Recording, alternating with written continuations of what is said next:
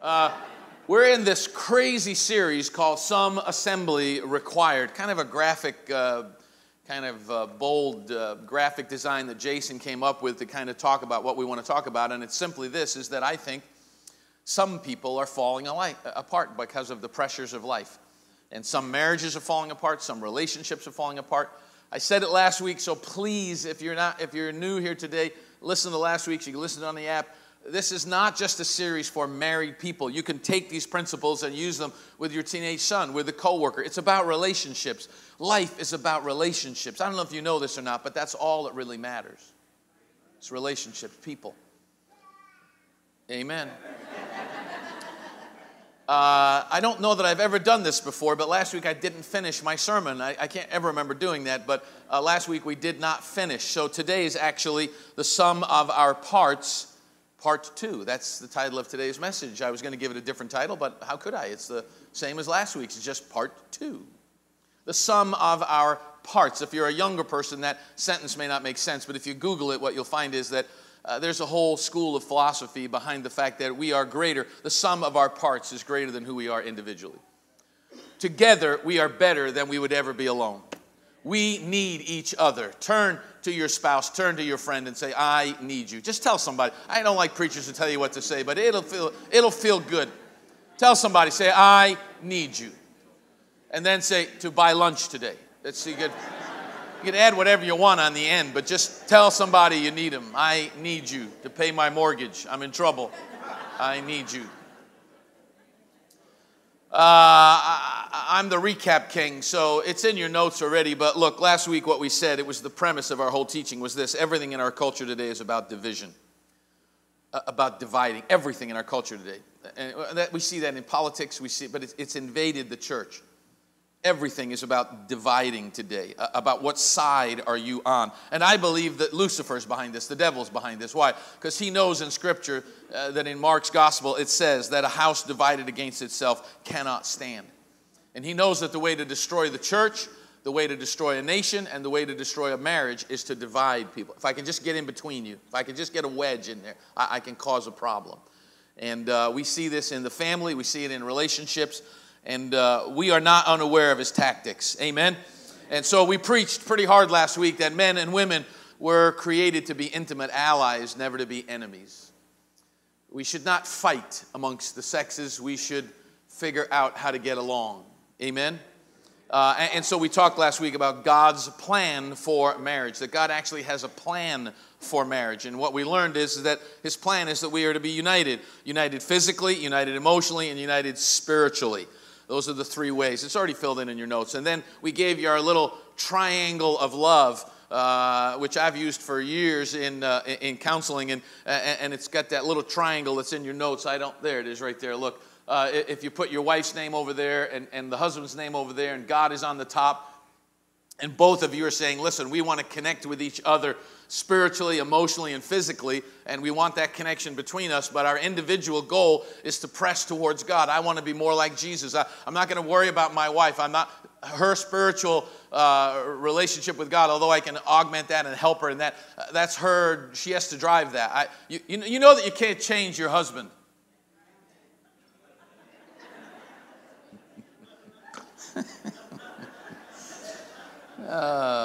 That one single lady, she gets me every week. No, I'm just kidding. You can't, listen, you'll never nag your husband into being a better man. You won't nag him into being a better man. The more you nag him, the more you'll push him away from that. I told you last week, stop telling him, take out the trash, take out the trash, take out the trash. Because you're not saying it like that. You're saying, could you help me, please? The kids can you take out the trash? But all a man hears is, can you take out the trash? What you got to do is wait till he takes out the trash. I told you last week, go get your go-go boots, your pom-poms, stand in the driveway. You the man, you the man, you the man. He will take out, amen, yeah. He will take out that trash. The trash can be empty. He'd be carrying it out. You got to learn how to motivate. We learned last week, what? Every man on the planet wants what? He wants to be respected and honored. Every female on the planet wants to feel safe and secure. If you can make your spouse feel safe and secure, gentlemen, I'm telling you what, you're headed in the right direction. That means when you go out without her and buy a boat and you don't tell her, and now you're struggling to pay the mortgage this month, it means she struggles to what? Honor you and respect you. Why? Because she can't trust you. Okay. And the goofy thing about this triangle, look how simple this is the more I decide I want to connect with my wife physically, spiritually, and emotionally, but I want to draw closer to God. And if my wife has that same compassion and that same desire, look what happens to us. We're drawing closer and closer to each other by total accident, by osmosis. Next month I will be married 39 years. Don't clap. Don't. I'm not really worthy of it. 39 years. And I'm talking to the same woman. I met somebody the other day that said to me, I've been married 30 years. And I was like, oh, that's cool. Isn't that your third wife? And he was like, yeah, but if you add it all up, it's 30 years. I'm like, no, you can't, that doesn't count. You can't do that. I'm taking too long. We'll never get out of here on time. I want you to get to Denny's before the Grand Slam breakfast is over. We learned last week that God has a plan for marriage. I told you if you came back this week, I would show you God's purpose for marriage. That's what I want to talk to you about today, God's purpose for marriage. I was blessed this morning, a young girl in church who happens to be a good friend of mine. I believe she's 10, I think. 10. How old's Riley? Is she 10 or 9? Branyan, where is she? Is she here in church? How old are you? She's 10. Can you stand up for me, sweetheart? Can you stand up on the chair? Stand up on the chair so everybody sees her. Look at this little sweetheart. Isn't she something? Isn't she just the best? She's the best. All right, sit down, honey. That's all you're getting. She'll give me a hard time afterwards. She's a pip. You talk to her. She's fabulous. I just absolutely love her. A lot of great kids in the church. I don't love her more than I love your kids, so don't send me. He never asked my kid to stand up on the chair.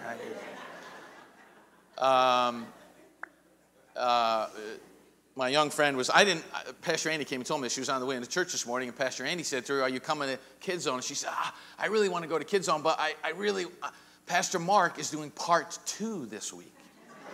And I don't want to miss part 2. And then she paused and she said, but are there going to be any like yucky parts? Is he going to talk about anything like married people, yucky stuff? So we'll try to keep it PG-13 for you this morning. But I want to talk to you a little bit about the purpose of marriage. Purpose is a cool word. You should look it up. But the simple definition of the word purpose is the reason for which something exists or is done. What is the purpose of that? You understand that when you have something in your hand, if you don't know the purpose of it, it's pretty useless. If I gave you a tool and you didn't know what that tool was for, which for me would basically be almost any tool you could give me. My dad's got all kinds of tools, and my brother Jason, and sometimes I've seen him with tools, and I'm like, that looks really cool, and it's awesome. That would make a great paperweight on your desk. And then they explain what it does, and you're like, oh, that's really cool. It does that. Sometimes we lose out on a lot of things in life because we don't understand the purpose for it. Today, I want to try and drag us back as a church, and my responsibility is only this church, but I want to try and drag us back to understand what the purpose of marriage is. And when you understand the purpose of marriage, I believe you'll begin to understand the sanctity of it, the holiness of it, and the importance of it in our culture. Because marriage has kind of been treated kind of like it doesn't really matter. And I'm not talking out there in the world, in the church. Do you know that young couples living together before they're married is as big an issue in the church today as it is in the world? And we have couples who live with each other and act as married couples and come to church every Sunday and say they love God and say they love the Lord, and they're living together in a look how quiet it is in here. It's called fornication. It's a sin. Oh, Pastor, don't say that. You're going to lose some people. Not really. Tell people the truth. The truth heals. It hurts, but it heals. But the reason that's happened in the church, and if you talk to some millennials, they'll tell you that, well, marriage doesn't have to be between a man and a woman. And we should be more open-minded, and maybe marriage should have a broader interpretation. The reason for that, I believe, is because there are many young people that don't understand God's purpose in marriage. When you understand the purpose, then you begin to understand, oh, that's why that is so sacred. That's why that is so important. So that's our prayer today. Would you pray with us? Father, as we open your word, would you just touch our minds? God, we don't want to be entertained today. We want to be transformed. We don't necessarily even need more information. We know the truth of your word. God, would you help us to receive it, to apply it, and to live by it? And I pray, God, today that you would hide your servant behind the truth of the cross and your word, and that you would help people be receptive today to what your word says. In Jesus' name, amen. Amen. I am not going to reread the portion of Scripture that we read last week. We read a lengthy portion of Scripture. It's in your bulletin. It says it there. Read Genesis chapter 2, 18 through 25. I'll reference it. I'll talk about it. If you're watching online, I don't want you to think, man, that guy preached. He never read the Word. We read a whole chunk of Genesis last week. I'm not going to reread it today. It's the story of the creation of Eve from the side of Adam, from his rib. And we talked about that at great length last week. So we understand God's plan for marriage. The purpose of God's marriage, I'm going to give it to you in one sentence. And I know some of you will fill this in and say, well, can we go home? No, I want to talk to you about it just for 10 minutes this morning. Watch this. God's design for marriage. God designed marriage to meet our needs for companionship and to provide a picture of our relationship with Christ. This is what marriage is for. Marriage is to just make babies. Well, that's a part of the process. That's the part of the sexual component to it. But the purpose of marriage is not to have babies. The purpose of marriage, I'll show you from Scripture, is that God designed it. His purpose was to meet our need for companionship and also to provide a picture of our relationship with Him. That second part is what we'll talk about as we close out today. I just want to cover quickly this issue of companionship. I told you last week, if you read with us in Genesis, it's correct. The Hebrew actually says, when Adam sees Eve, he says, now finally. Adam was waiting. He had named all of the creatures on the planet, remember? He had named everything. We don't know how long he'd been alone, but for every elephant, there was a girl elephant. For every giraffe boy, there was a girl giraffe. And it kind of suddenly begins to dawn on him. And God says, it's not good that man should be alone. And so now he lets Adam name all the animals so that in Adam's heart, there is stirring this hunger for, I want somebody to love. I want somebody to be with. I'm the only human here. Everybody's got somebody, but I don't have anybody. And so when he wakes up and God presents Eve to him, he says, wow, finally, this is now bone of my bone, flesh of my flesh. He's excited by the person that God brings into his life. And can I just tell you something? I don't care if you're as old as I am, and next week, like I told you, in a couple weeks is my 39th wedding anniversary. You should get up every once in a while. You should look across the room at your spouse and you should say, wow, look what God has blessed me with. And men, I don't just mean in those wow moments. I mean when she's making dinner, when she's bringing up your children, when you see her around the house, you should say, wow, I'm so glad I'm not alone in life. I don't like when my wife, it doesn't happen a lot in our marriage, but every once in a while my wife will have to go away just overnight. She went on a ladies' trip a little while ago, and she was gone like 2 nights. I was like a basket case. For 2 days, I was walking around like I didn't know what to wear, I didn't know what to eat, I didn't know where to go. I didn't know anything. That was bad enough, but I couldn't believe how lonely I was. I was like, I just can't imagine. And then, I'm that type of person, so I started thinking about, what if she was dead? What if she passed away? And what would my life be like? And I thought, would I remarry somebody? I thought, well, there'd be a lot of women that want me, but no, I don't. I'm not going to do that. And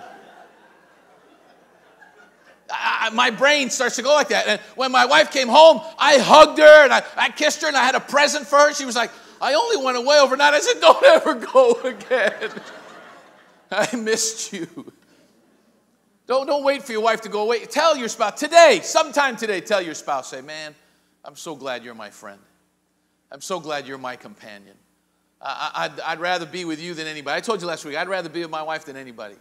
I'd rather go someplace with her than anybody else. She's my best friend. Marriage is to be a relationship of companionship, completion, and communion. The God-designed difference between male and female are to be accepted as complementary, not competitive. I told you last week, God created us equally. The Hebrew word for female is isha. The Hebrew word for male is ish. Ish, my husband, ish. It's the same word. It's just a male noun and the female noun. We are the same in God's eyes. A young man came to me after church and he said, Pastor, if we're the same, then, how come God says, the woman is subject to the husband? And I'm not here to teach on that today, but you have to understand that just because God made us different, with different roles, doesn't mean that he doesn't love us the same. And that we're not equal in God's eyes. We just have different roles.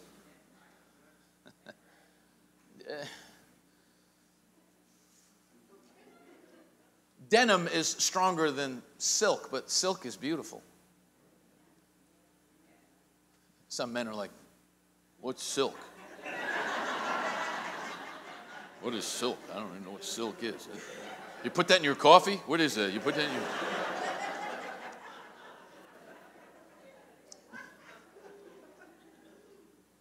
It's a relationship of companionship, completion, and communion.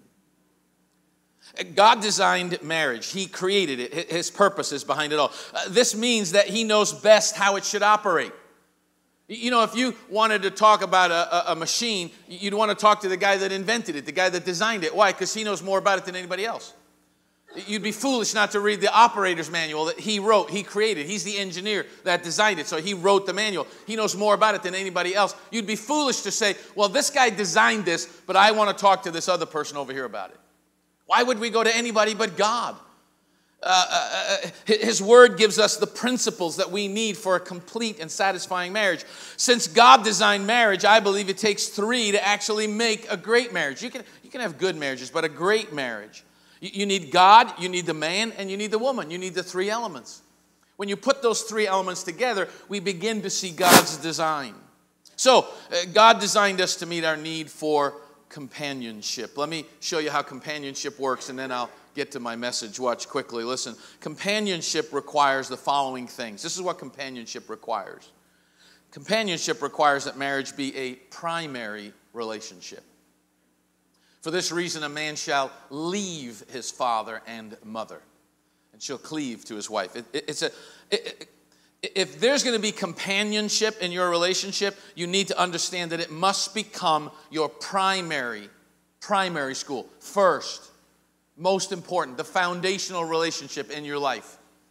I told you, I want to be with my wife more than anybody else. That's the foundation of who I am. This is a primary relationship. God did not create a father and a mother for Adam. God didn't create a child for Adam, nor another man for Adam, but a wife. A man must leave his father and mother in order to cleave to his wife, to establish a one-flesh relationship. This means that the marriage relationship is primary, not the child-parent relationship. I'm just telling you what I deal with as a pastor in a church of this size. You would be amazed at how many people get married today and one or both of the spouse are still connected by the umbilical cord to their parents. There's nothing wrong with taking care of your kids, and I think you should provide for your children, and you ought to, nothing wrong with feeding your baby, nothing wrong with taking care of it, nothing wrong with changing diapers. But if you have to part whiskers to get the baby bottle in, it's time to let go. I'm just telling you, all right? It's time to let go. You gotta let them go. The Bible says that our children are arrows in the quiver of a man and a woman. They're arrows. Do you understand that? Children are to be raised, yes, to be straight, to have a purpose, to have a direction. But the goal in raising children is that I can let them go. I got to let them go. I got to let them go figure it out. Listen, some of you young married couples, you're going to have fights. You're going to have issues. Let me give you one of the best pieces of advice you've ever heard in all your life. Don't go back home. And if you're a parent, don't let them in. Just tonight, Mom, can I come back home? No, you got married. Now, I know someone's going to send me an email. If your daughter calls you up and her husband has been physically abusive to her, don't let her in. Call 911. Have that jerk arrested. And then call me. We'll go over there and beat the fire out of him. We'll give him a Jesus lesson. I understand there are I'm talking about just the normal stuff of life. Can I tell you how many times as a pastor I got to tell in-laws and outlaws, butt out. Yeah, but I'm going to fix. No, you're not. Shut up. It must become a primary relationship for companionship to work. Now, that doesn't mean we don't need counsel. It doesn't mean we don't need help, but that couple has to seek that out. And they have to humble themselves and go get that help. If you're continually clashing and fighting, you should get some outside help. But don't make it your in-laws or your parents. Don't you come home. My son has never come home and complained to me about my daughter-in-law. Not once, ever, ever, ever. And I know she's got issues. I know it.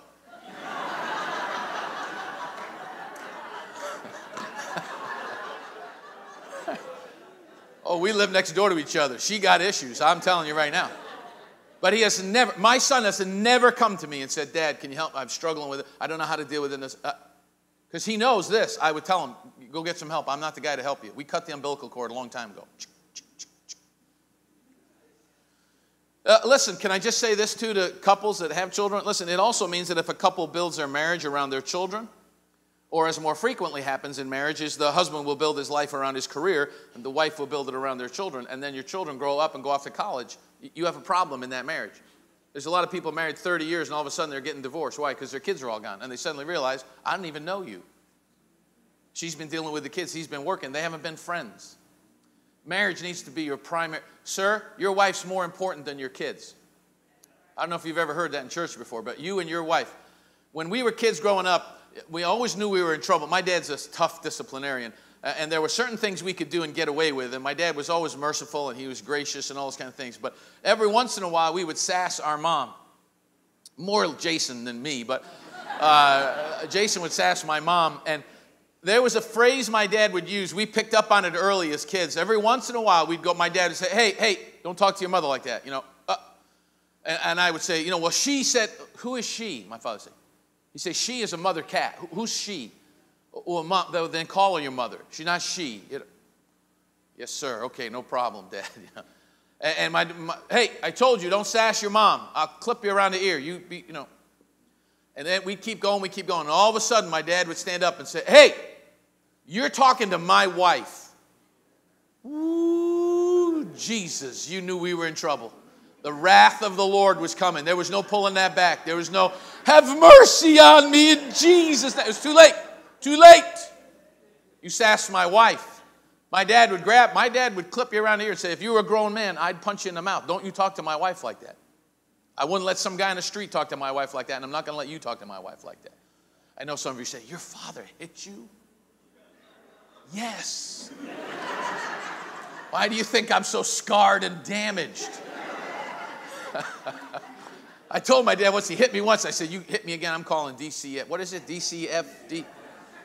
I get nervous when you know what that acronym is, but I told him once I'm calling DCF, and I picked the phone up. Remember the phone? Shh. I picked the phone up. I said, I'm calling DCF. My dad said, when you hang up with them, call 911.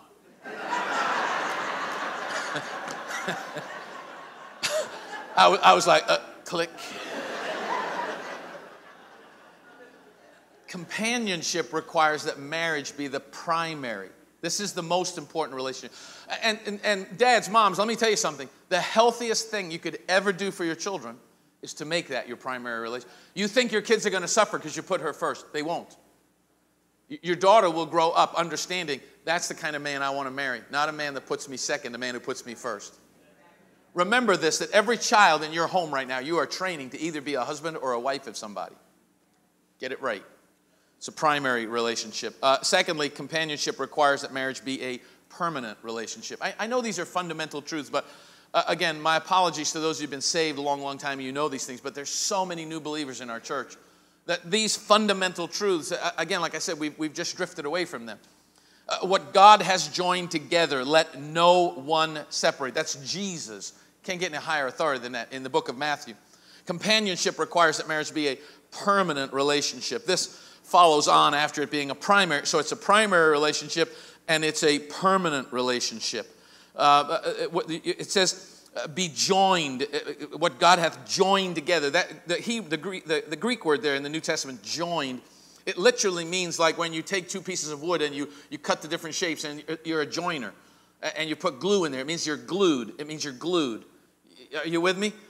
What God has joined, what God has glued together. So here's the truth. I don't know if anybody's ever told you this, but if you're married, you're stuck. You're stuck. This is it. This is the one. But see, we tell young people today, you got to look for the one, the right one, Mr. Right. There is no Mr. Right. There isn't. There's no such thing as a Mr. Right. There are no Mr. Rights. We're men. We're never right. Sometimes we get it right by accident, and we're shocked. We don't tell anybody. We're like, oh, I did a good job there. No one's more shocked than us. Hey, our kids ask us a question, and we get it right, and our wife says, good job. We go, yeah. Tomorrow, ask him, what'd you say? He's like, I don't know. I don't know what I did. I don't know. But I got an attaboy, so I'm happy. She got the pom-poms out. I'm thrilled. It's a permanent relationship, and it's a personal relationship because it is our primary relationship. Jesus actually quotes from the book of Genesis. Can I just read it for you real quick? Watch this. In Matthew chapter 19, it says this. The Pharisees came to Jesus testing him and asking him, is it lawful for a man to divorce his wife for just any reason? He replied, have you never read that he who created them from the beginning made them male and female? And said, for this reason a man shall leave his father and mother and shall be joined inseparably to his wife, and the two shall become one flesh. So they're no longer two, but one flesh. Therefore, what God has joined together, let no one separate. This means that the marriage relationship must be built primarily on covenant commitment. Old-fashioned words. Not on feelings of romantic love. Romantic love is important, but the foundation of marriage is a commitment of the will. Commitment is what holds a couple together through the difficulties that invariably will come. I'm a big romance guy. I'm a big Valentine's Day guy. I'm a big give your wife a gift guy. I'm a big show your love. But can I tell you something? Your marriage will not stand on romance. Romance comes and goes. There are going to be days when you don't feel like being romantic. Talking to the older people here. Young people are like, well, I always feel romantic. Wait, you get a little, you don't feel romantic. Nah, I'm good. Does that mean you don't love me? No. Does it mean you're going to leave me? You're going to go somewhere else? No, I'm in a covenant. See, there's a big difference between a marriage contract and a marriage covenant. I like wedding rings. I'll never get finished here, but listen, I like wedding rings. I like them for a bunch of reasons, but the main reason I like them is because of what they really mean. A lot of people don't know what they really mean. What this says to everyone else is when I have this ring on, my wife has a beautiful wedding ring, and I love when she wears it because for all the years we've been married, anytime a man has ever looked at her and thought, wow, there's a beautiful woman, there's an attractive woman, he looks at her hand and says, oh, too late. It's already taken. It's good. Wear your wedding ring. There's an old Charlie Pride song, does my ring hurt your finger when you go out at night? When I gave it to you, darling, it seemed to fit just right. But now when you go out at night, you leave it on the dresser. It's a signal. Wear it. I wear one, not for the same reason. It's not like a lot of women are well, there are a lot of women looking at me, but this tells people that I'm married, I belong to somebody. But what a lot of people don't know is that this idea of a wedding band comes from thousands of years ago when two families, two tribes would come together. To seal that arrangement, they would make an arrangement. Your goats are going to feed with our goats. Our camels are going to water in your wells. We're going to come together as two great tribes. We're going to become one. The patriarchs of that tribe would often take a son and a daughter. And I know you don't like it, and I don't like it either, but that's the culture back then. And they would do an arranged marriage. That marriage would be a symbol of what? Of the covenant that they were entering into. They would sign a legal document of the covenant. Our tribes will now be one. The marriage was a symbol of that covenant. and the two patriarchs, not the bride and groom, the two men, Abraham and somebody else, Ishmael and somebody else, they would sign a covenant, and they would sign the bottom in blood. It would be a piece of parchment. They would roll it up, put it in an earthen vessel, and bury it on the land, so that if anybody ever asked, they had proof. We're in covenant. The two men who signed it would cut themselves on this finger and draw a little blood and sign it. So when you went through life, if you saw a man with a scar on this finger, it meant that man is in covenant with another tribe, with another people.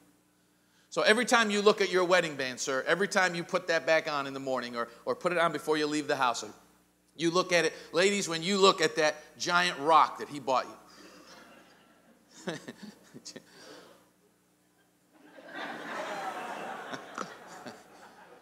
When you look at that ring that he bought you, you need to tell yourself, it's not about the diamond. It's not about the beauty of it. What it means is this man is in covenant with me. He's not going anywhere. This is not a contract. See, here's the difference. A contract is about me protecting my rights. A contract is about what am I going to get out of this, and what happens if I don't like it, and how do I get out. Talk to a lawyer. That's what a contract is. It protects your rights. A covenant is about what am I bringing to this, and there is no way out. I'm in this permanently. Companionship requires it to be a permanent relationship. Listen, we don't break up, we don't move out, we work it out. I love that. We don't break up, we don't move out, we work it out. I know it's corny, and I've said it 8 million times from this pulpit, but I've told my wife for almost 39 years, if you ever leave me, I'm going with you. You're stuck with me. We are one. Companionship requires that marriage be a permanent relationship. Thirdly, I got to let you out of here. Listen, companionship requires that marriage be an exclusive relationship, and shall be joined to his wife. The text says to his wife, not wives. I know some of you get confused when you read the Old Testament, but monogamy is God's design. One man, one woman. You say, but wait, Pastor, in the Old Testament, there's some polygamy. You see guys with more than one wife. Yes, God permitted it. God allowed it. And it doesn't mean God was happy with it. And there's not a case of polygamy in the Bible you can read that there isn't trouble. Solomon, the wisest man on the face of the earth, he's given the gift of wisdom by God. It says in his old age, he was led astray by silly women, by wives. He had hundreds and hundreds of wives and concubines. Some say 300, some say 700. I don't know how you keep track of it all. Never mind the credit card bills and the whose charge card was that? This means that when you get married, listen to me, young people, listen to me. When you get married, it means you give up close friendships with women other than your wife, or with men other than your husband. You give up your freedom to go out with the guys whenever you choose. You have a new relationship with your wife. She is now your first priority in terms of human relationships. Now listen to me, men especially. If you can't handle that, you're not mature enough to get married. I can't tell you how many young couples I deal. I just need a night out with the girls. I just need a night out with the girls. And I'm like, dude, you're a man. Stop talking like that. Stop it. I'm going to have to slap you. I'm joking with you, but you know what I'm talking about. I talk to young guys. They're married. They're married 2 years. Their wife says, he keeps going out with all his buddies. You walked away from that. You made a commitment to this one. Companionship requires that marriage be an exclusive relationship. There's nothing wrong with going with your buddies once in a while. I understand that, but grow up. Companionship requires that marriage be an intimate relationship. Sorry, Riley. And they shall become one flesh. This one flesh obviously emphasizes the sexual union between a couple. And I don't know how to say it other than just say it. Can I tell you that one of the biggest problems I deal with in married couples who come to see me is that there's sexual tension between them. And by that, I don't mean that they're having a lot of sex. I mean they're having hardly any sex. And that it's a problem in their relationship. And that's true of young married couples and older married couples. Listen, sexual union is always more, however, than just physical. It must be built on relational and emotional oneness. Most sexual problems in marriage stem from a failure of relational intimacy. It goes back to that respect, and it goes back to that trust issue, in other words. I understand from a woman's perspective, it's hard to give yourself to a man that you don't trust. You don't feel secure giving yourself to him. So you need help. You got to work on these things. But the problem usually is not the sexual component. It's what's behind it. It's what's going on in the background. Sexual harmony must be built on the foundation of a primary, permanent, exclusive relationship that is growing in trust, communication, and oneness. This is how God made us. Say amen. The Bible says that God created marriage for a purpose bigger than itself. I want to close today by just teaching you this in 5 simple minutes. Watch this. Marriage is a picture of the believer's relationship with God. Marriage has 2 purposes. One, that we have companionship. And we've lost this in the church. We're not best friends with our spouse anymore. And we need to get back to those things. This is about companionship.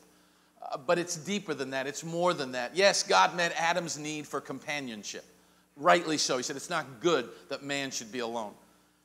But the Bible says that God created marriage for a purpose bigger than itself. Marriage is a picture of the believer's relationship with God. So I want to read a portion of Scripture, and I want to give you 2 slides, and I'll let you go home because you got to go work this out. All I can do is show it to you. I can't live this for you.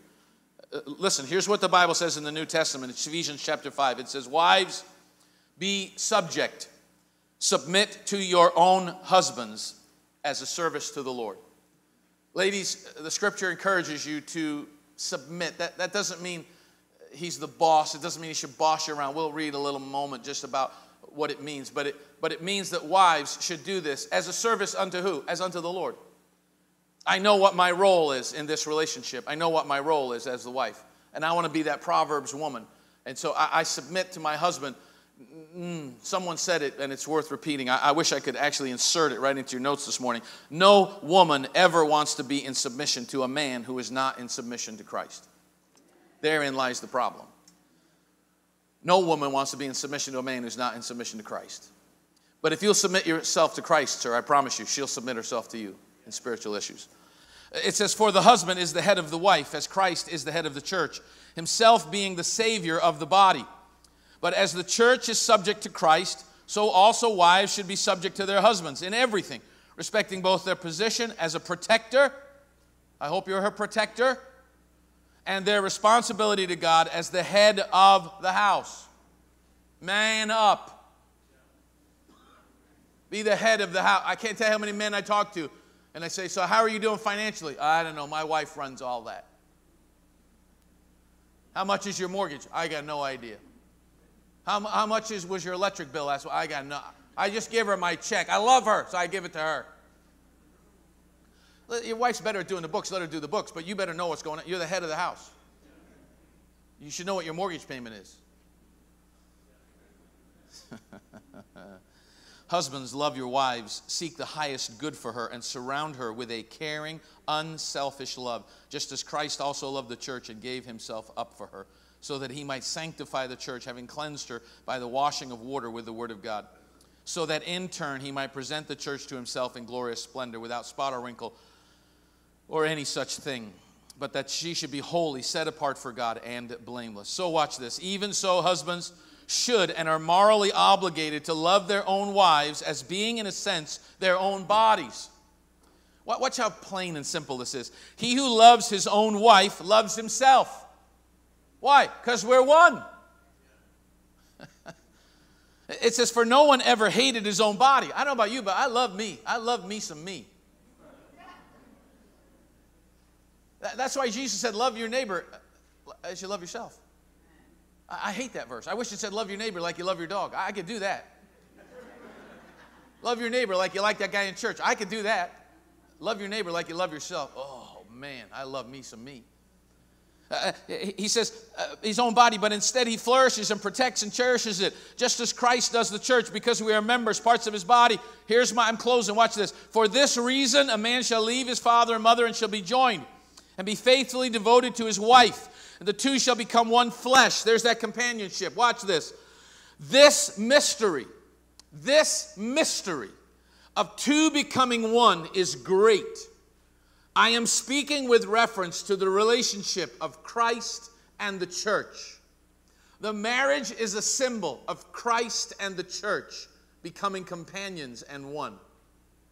That's why marriage is so sacred. So listen, in a Christian marriage, 3 are married. And the united loyalty of the 2 towards the 3rd, who is God, keeps the 2 in an active unity with each other as well as with God. When I'm focused on what God wants, I'll be focused on what my wife needs. I'll give you one slide and we'll go home. Watch this. A marriage which does not constantly crucify its own selfishness and self-sufficiency, which does not die to itself, that it may point beyond itself, is hardly a Christian marriage. Oh, I'm going to get an email. Marriage, the family, must exist for the glory of God. When we fail to understand marriage as connected to the kingdom of God, as representing Christ and the church, that family has ceased to be for the glory of God. It has ceased to be a sacred entrance into His presence for the world around us to view. The goal of my marriage is to show to the world around me the power of the unity between Christ and the church. And Christ is not in a contract with the church, He's in a covenant with the church. And when I show to the world around me what Christ has done in our marriage actually becomes a window into the kingdom of God and His love for mankind. What God does in a marriage is what God wants to do with the whole human race. He says it's the will of God that none should perish. God wants everybody to be at the marriage supper of the Lamb. And through a marriage, what God is showing the world is that 2 people who are entirely different, who are on opposite ends of the spectrum, can come together and be made one through the unity that they have with their Heavenly Father. Why? Because the church, although we were estranged from God and we were once aliens and we were once lost, are now the sons and daughters of the living God because Christ is now in our hearts. And so marriage is a sacred symbol to the world. This is why when the world attacks marriage, whether that's through gay marriage or whether that's through divorce or whether that's through just living together, when the world attacks marriage, this is why you see the church rise up. Not because we don't want anybody else to be married, not because we want to spoil anybody's fun, not because we just want to be negative towards people, not because we don't love people. Oh, you don't love people enough. I love people, but I love God even more. And God says that marriage is a symbol of the unity of Christ and the church. Why do you think the devil attacks marriage so much? Why do you think he wants to destroy it? Because it is a symbol. It is a sacred gateway for people to look into your lives. Listen, your marriage is to be for the glory of God. Stop being so selfish. Well, I want to be happy. Shut up. If you're married, you're not always happy. Well, I deserve to. No, you don't. You don't deserve anything. If you get what you deserve, I'll come and bury you tomorrow. If I get what I deserve, you're going to come and bury me tomorrow. If we got what we deserve, God didn't give us what we deserve. He gave us His only Son. And we need to stand up for the sacredness of marriage and understand that in our relationship, when you're having an argument the next time, you're having an argument, and I understand it, we clash. When you have an argument, you need to calm down and say, hold on. How can we resolve this that it might bring glory to our Heavenly Father? How can I fulfill my role? How can you fulfill? Let's do what God wants us to do in this relationship. Let's be God-honoring, not flesh-honoring. You'll make it, I promise you. It'll be hard. It's hard work being married. I know what I'm talking. I've been married 38 years. It's hard work. Not for me, for my wife, but it's hard work. Your marriage is a symbol of Christ and the church. See it for that, and you'll begin to understand the importance and the sacredness of marriage. Father, would you help us today to make this a reality in our homes and our marriages? God, last week we prayed for every married person in the building, and every married couple stood. God, we're not going to repeat that exercise today, but I ask you, God, that you would bless every home, every relationship that is in this building today. God, help us to understand that your desire is not to divide. You don't want me to be divided from my brother, from my sister, from a coworker. You don't want division. You want unity. So God, help us to apply these rules and principles even to the practical parts of our lives, our relationships with other people. But Father, I pray today that here at New Life, you would help us with renewed passion and renewed vision understand that the purpose of marriage is companionship. Yes, I love having a best friend. But it's more than that. It's so that I can show the world the glory of God in a relationship, and that I can show His relationship to the church through our marriage. Help us to do this, Father, in Jesus' name. Amen, New Life.